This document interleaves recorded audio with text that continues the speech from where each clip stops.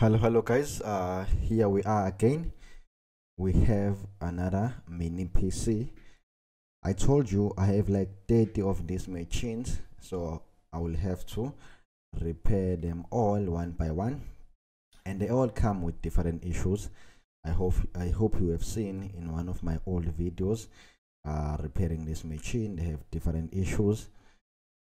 Anyway, let's go ahead without a waste of time. Let's repair this one. Let's see what's wrong. Step number one, you know what to do, right? You connect the power.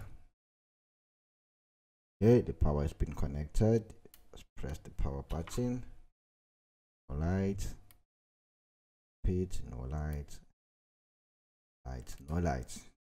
Okay, as I was repairing this machine, guys, I'm learning everything step by step. Now for sure, I know that the 3.3 generated from here should be 3.3 volts here.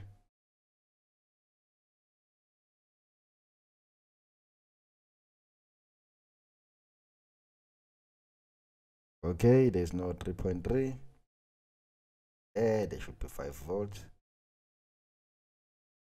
There is no 5 volts there. And here, this is the main power line. We should be getting 8 volts, and then it's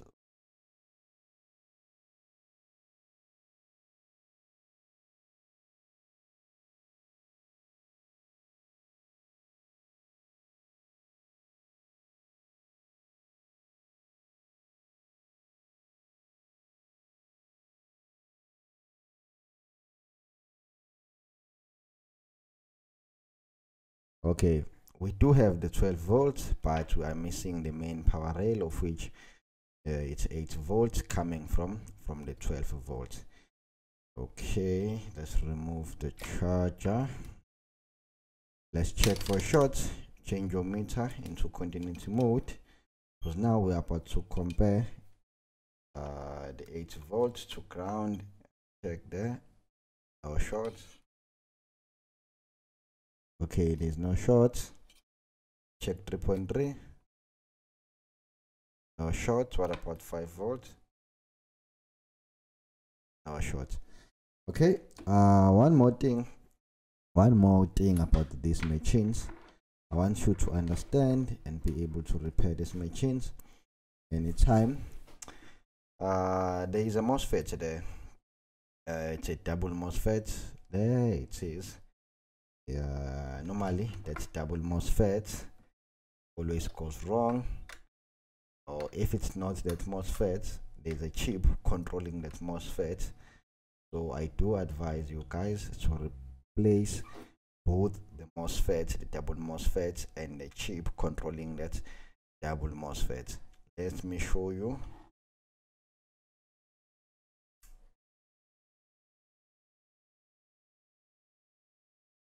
Okay, let's have a look.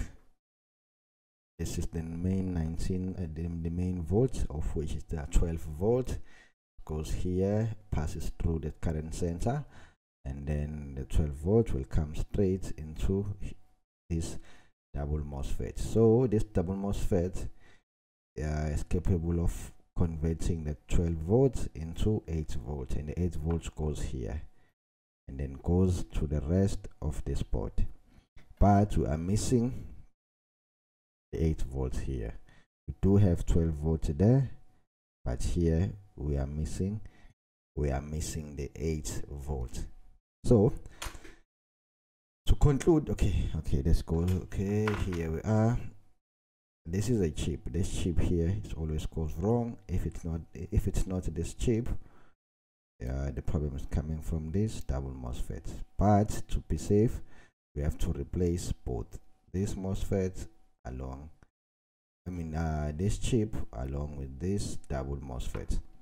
So guys, let's go ahead. You know what, I have a plan.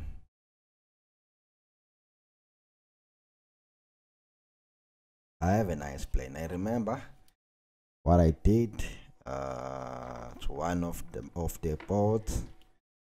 And I tell you what I did. Okay, so what I did was I connected ground to ground, ground to ground, and then after that set your DC power supply to 8 volts. Okay, yeah, it's 8 volts. What you do, listen to me carefully. Be careful when you are doing this. It's easy. So there where you should be getting 8 volts, you're gonna inject 8 volts using a DC bench power supply. See what will happen. Let's hope I won't there won't be any fire. So there I'm injecting 8 volts because I did check for short and there was no short. Okay, there's no short. Let's try to turn it on. Turning on, and the fan is spinning.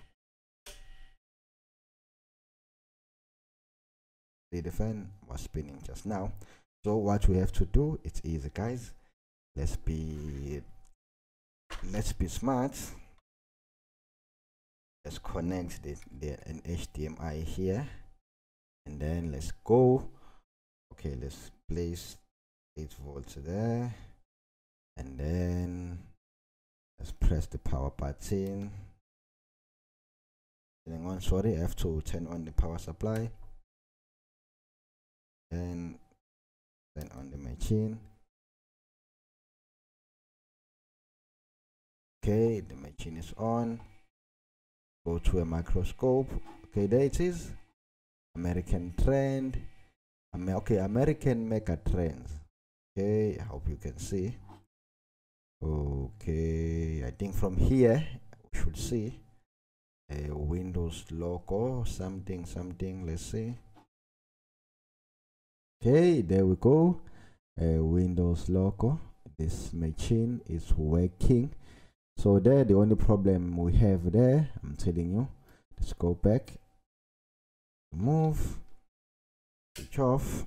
Okay. Guys, the problem that we have there, we are missing the 8 volts of which is needed for a motherboard. So what I'm gonna do,